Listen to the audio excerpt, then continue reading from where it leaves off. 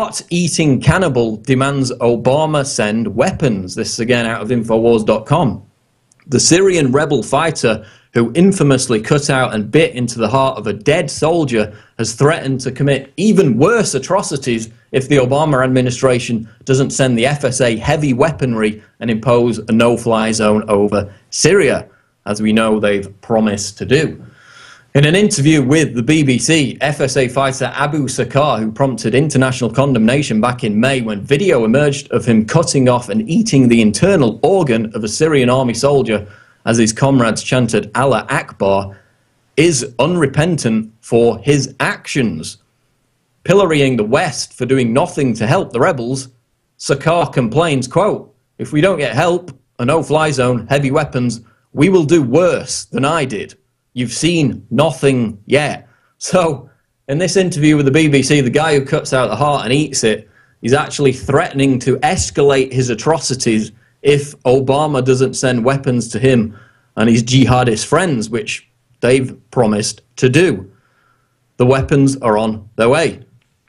But first, we know from a report by Reuters, which came out last night, there are congressional committees attempting to delay the delivery of weapons to these individuals who like to, you know, barbecue people's heads, ransack Christian churches, rape and murder 15-year-old girls, throw people off buildings, amongst other glorious acts, all in the name of democracy. These are the people that your taxpayer funds are going to support in Syria in the name of freedom and democracy.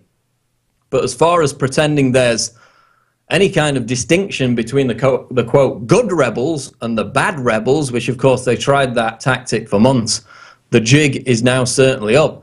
We've spoken about, you know, on the show many times, these people are on tape. We've got them on tape glorifying the 9/11 attacks, burning American flags, even calling their fighting unit the Osama bin Laden Brigade, vowing to suicide bomb Europe and America once they're finished in Syria.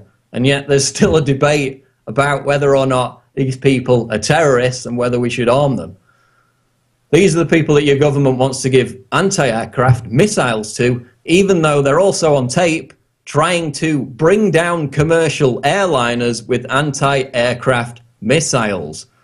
So will the White House be able to arm the terrorists in Syria before the Syrian army manages to wipe them all out?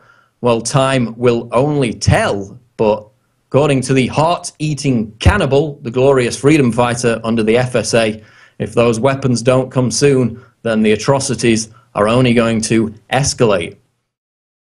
Now you can watch The Alex Jones Show live as it happens at Infowars.com/show. You'll find links to all of our content there and a free 15-day trial for Prison Planet TV. More than 60 movies and documentaries all in one place at Infowars.com/show.